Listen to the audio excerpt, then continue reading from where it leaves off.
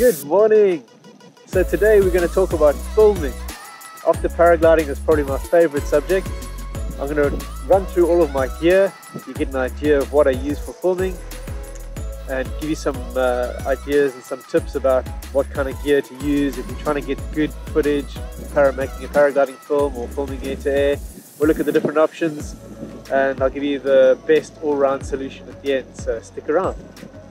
So this segment has really been inspired and been made possible by our patrons. So thanks so much, guys. We've gone past 50 patrons now, so we've got a lot of support. It's really cool having you guys helping us. And I just got this from one of our patrons, Yarrick of Tri-Fly. He sent me this in the post. Let's see what it is. Ooh, check it out. That, my man, is awesome. Oh, it didn't fly. Very nice and sleek, isn't it? Thanks, Yarrick. That's very cool. You can get many action cameras these days.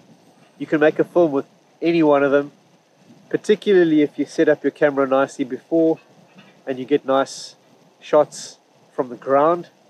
You don't have to be too fussy what you get.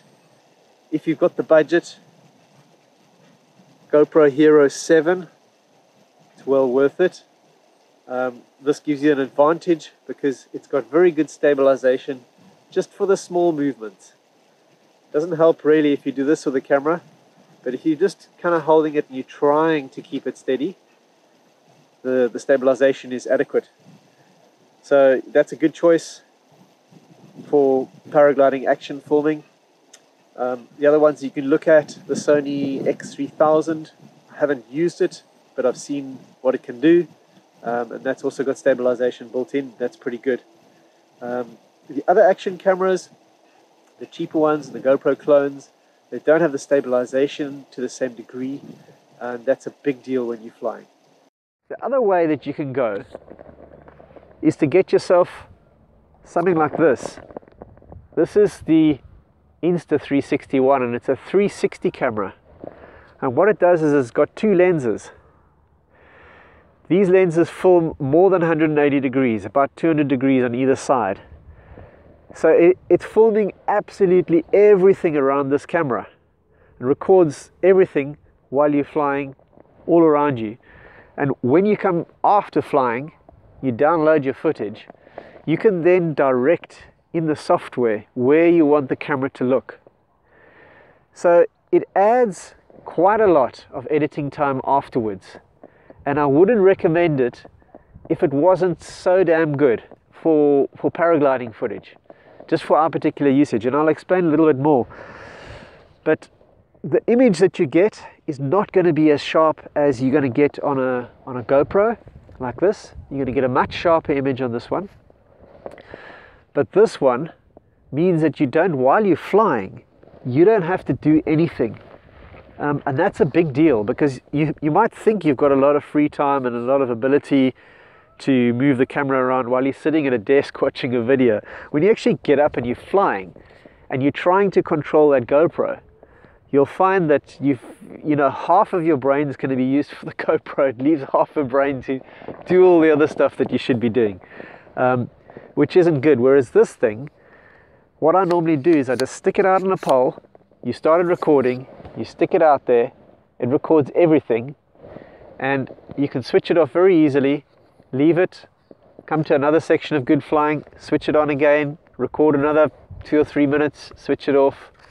And then at the end of the day, you're going to get some footage that's very unique in angle, and you can direct the camera exactly to where the action is. The guy that came past you, the mid-air collision that happened, you can turn the camera to show you that piece of footage. So it's very powerful. The other thing that it does incredibly well is it keeps everything absolutely rock solid. You don't get better stabilization than you do from a 360 camera. Because it's got the whole image to play with, it can move the recorded footage to keep it absolutely level and centered. So you're going to get footage that's going to look really, really good, but you're going to need the time to edit. So, you know, it's not something that you can just push and then look at your footage afterwards and put it on the internet. It's going to require some work, but if you're into making a good film about paragliding, I would definitely recommend the 360 camera. I choose this for everything that I can film with the GoPro, and I throw this in for extra spice and for interest and for some angles where you just need the 360 camera. What it does fantastically is, because it knows where the bottom of this camera is and it's got these two images, in the overlap it can stitch together and hide this pole. So you get this brilliant floating view where you can't see that I'm holding a pole out of the camera on the end.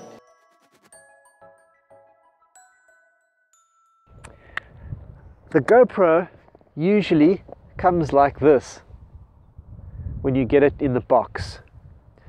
It's got a little clip mount, and you could use it handheld. It's actually good enough now with the stabilization that you can use it. You could actually hold it like that if you're filming on the launch site. You can hold it just like that. You can also hold it like this. Now that's really good. It gives you a very stable shot because you can keep your head nice and stable. So on the ground, I'd actually recommend that for your filming, because you're going to be looking exactly where you turn your head. It's tempting to just, you know, record everything like this, you know, holding it in your hand, and because it's got stabilization now, it's not too bad. But really, it's a lot better if you can have the camera on a tripod.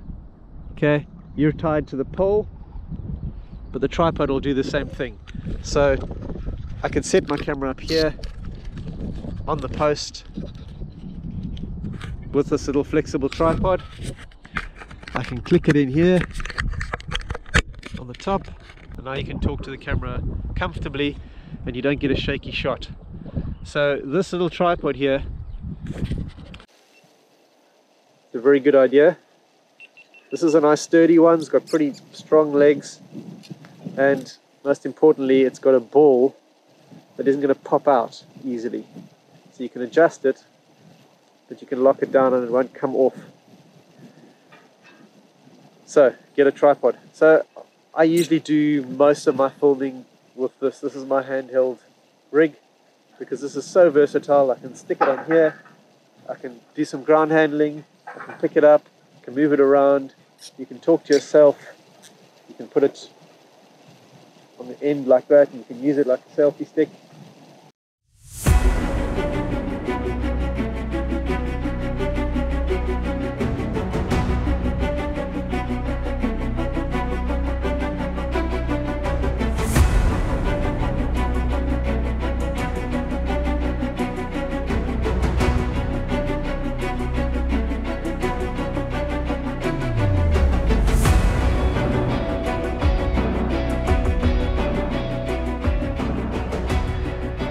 Once you get into the air, this is what happens with all GoPros. Helmet mount. You want to try and put the helmet mount towards the front of your helmet so that you get the camera slightly off the top here. This is the exposed position where it's very easy to catch lines. Slightly further forward, you can duck your head slightly and avoid most of that line catching. So it's slightly better being in a forward position, and I've set it up so that I just pull it all the way back and I lock it off there, and now when I'm flying I know this is my head position. If you look here, it should be reasonably level, so now I know when I'm looking I'm actually going to get to the horizon if I'm moving my head like that. So you want to set it up like that so that you don't have a different angle every time and then you miss the shot that you think you're getting. The way to have it is to have one touch recording on as well, so that when it's here I can just go like that. 1, 2, 3. Now it's recording. Now I can film what I'm looking at. there's some shots which this is great for, particularly when you're looking at things with your hands and you're fiddling with your equipment on the ground. You get really nice angle that's looking exactly, you don't have to angle the camera. But to be honest, when you're flying, this is terrible, because you really should be, as a pilot, you should be like this. Okay, the whole time you should be looking like this, and if you aren't, you're a bit of a hazard. To get nice footage out of this, you've got to sit up in your harness so that the risers are pushing against your shoulders. Maybe even hold on to the risers, and imagine that your neck is in a neck brace. So you stop this motion. You have to go locked like that. And then you have to do all of your movements really slowly. You've got to try and turn, like if you're trying to follow a pilot, I'm doing that. And even there, I'm getting a bit of a with my head. You have to try and keep it really smooth. So you get reasonable clips from this. And that's the way I film with the head camera, is to make sure that you've got something interesting coming up. There's a beautiful waterfall you're going past, there's a glider coming towards you, you're just about to launch, something interesting's happening. You record that bit and you switch it off again. You save your battery power that way. You also save yourself a hell of a lot of time in editing. This you could definitely get clips from, but this isn't my favorite position. It's a good beginner position. With, you know, it's less faff. Push the button, you can record, but don't expect to get fantastic results from it. You'll get some usable footage, you'll get a lot of shaky stuff and a lot of stuff you've got to cut out.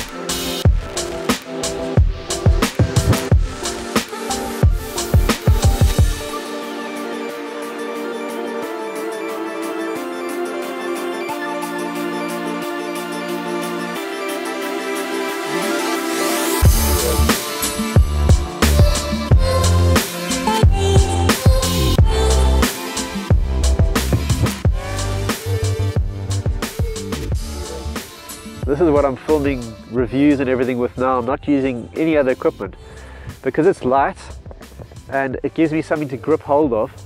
I can film somebody flying past me like that in the air, and it gives you so much more freedom to be able to film wherever you want to, wherever you, and around the harness. You don't have risers in the way, and you can get behind you, you can get around the side. So this is how I film. Here's my little DIY add-on. It's cost you about £1 on eBay. It's a little bubble spirit level, so you can look at the camera like this and you can see instantly when you've got the horizon level, and if you keep it reasonably close to that point, it's going to do a wonderful job of keeping the shake out of the shot. But I'm sure you're asking, how do I fly the glider? I've got both brakes in one hand, so instead of flying two hands like this, I'll put them together. If I want to turn that way, I pull like this. If I want to turn that way, I pull like this. So I'm controlling the pitch, doing all my active flying and my left and right inputs with this hand. It's a little bit advanced. It does take a bit of time to practice and get used to doing that, and it's definitely not something you want to do in traffic for the first time. You want to learn, take your time, play around. I'm not recommending that you fly like that. I'm just explaining how I do it for filming. It does require pretty good paragliding active flying skills and pretty good glider control skills to be able to do that. I'm doing this part without thinking. It's like driving a car for me. So this hand, just I can fly the glider and thermal and do whatever. I'm concentrating on this side, on where the camera's pointed and who am I framing and how close I am to them. I'm controlling my distance, and I'm also using my speed bar to speed up and slow down. So That's what I do to get the good footage. And if you're frustrated by the footage you're getting, I quite appreciate that when you lock the camera onto your helmet or somewhere else, it's going to be limited what you can get in the air. The air-to-air stuff is the hardest.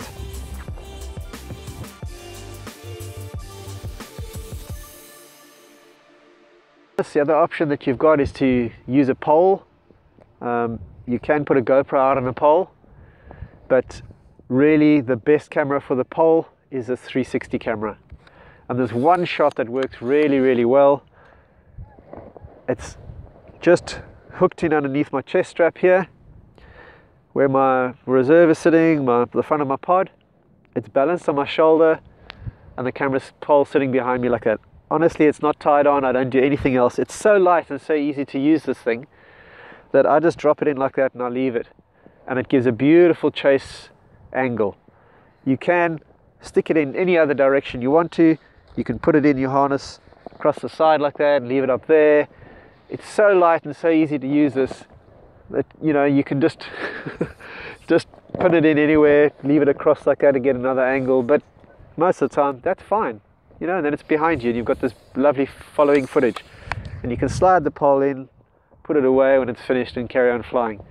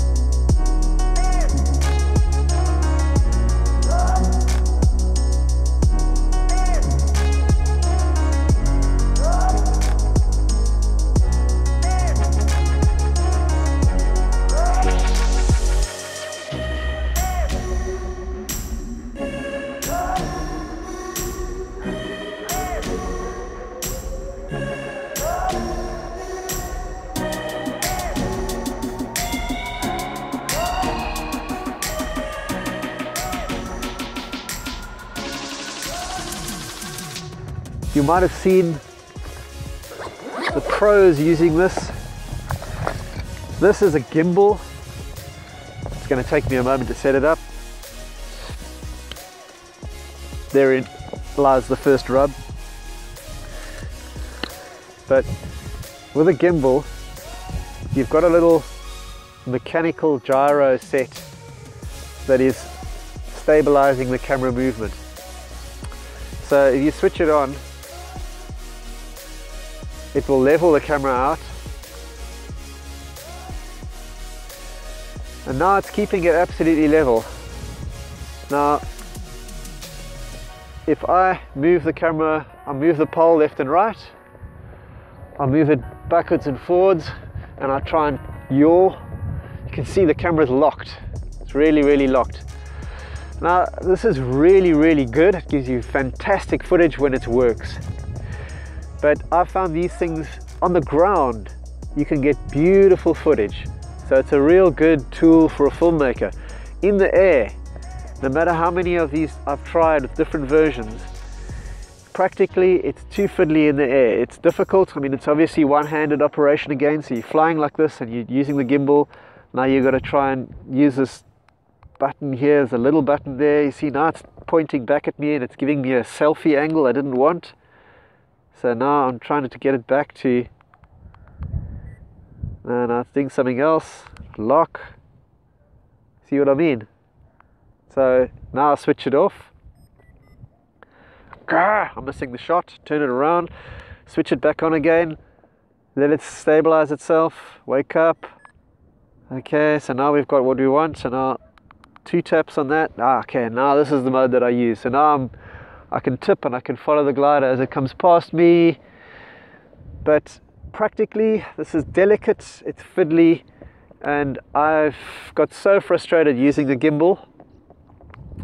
I don't recommend it for air-to-air unless you're an absolute pro at what you're doing and you're good at flying one-handed. There is an alternative to the gimbal, which I've just come across. And it's an incredibly clever little piece of kit. SteadXP. The SteadXP plugs into the back of the GoPro Hero 4, that's the one that's filming now. It don't work on the 7, unfortunately, 6 or 5.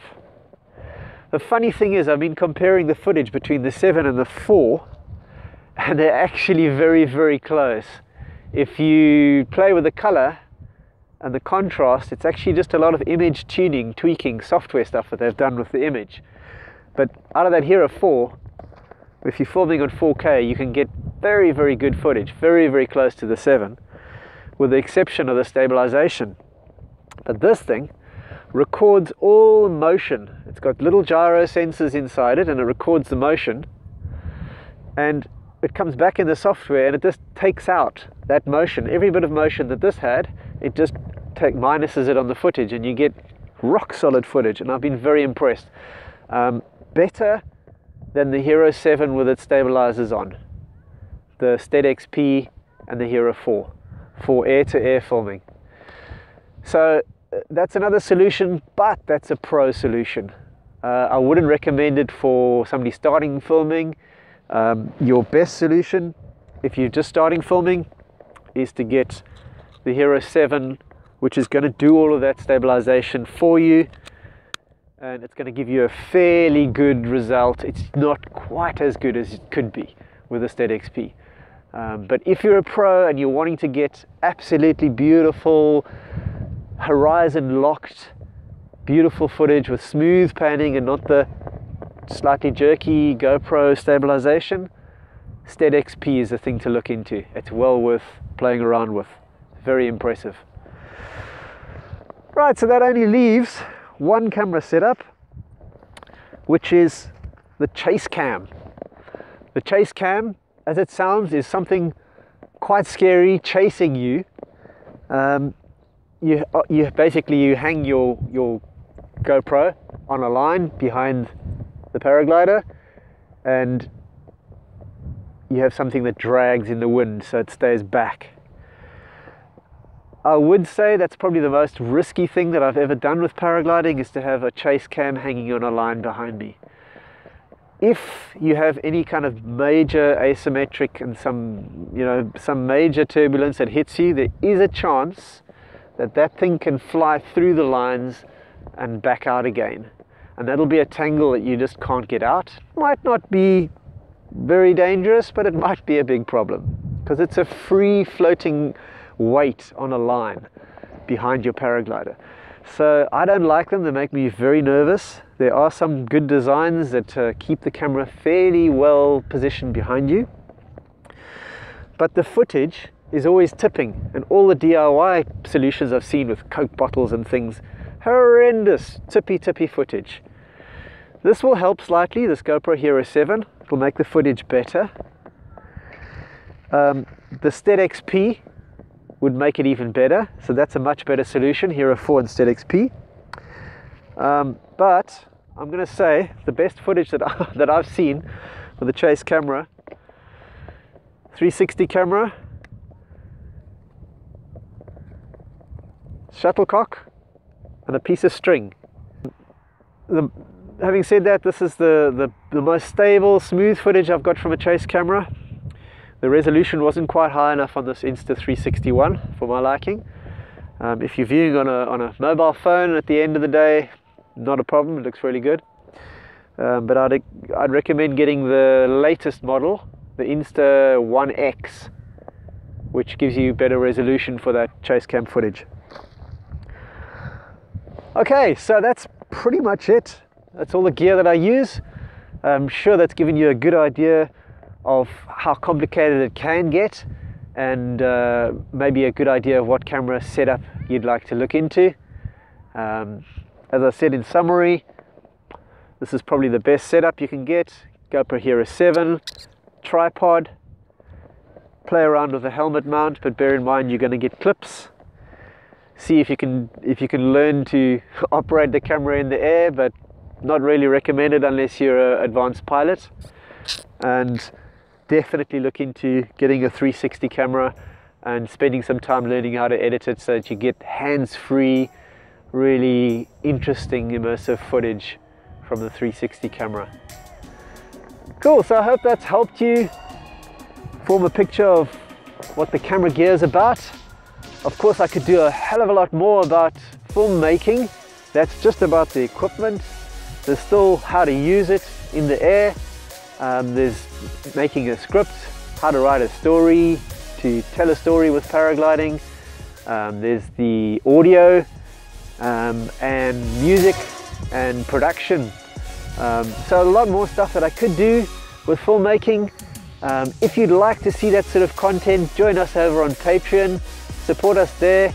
It'll help us get an idea that you're really into the Flybubble channel growing and into filmmaking. And you can drop us a message there and we'll definitely pick up your ideas and produce more in this series.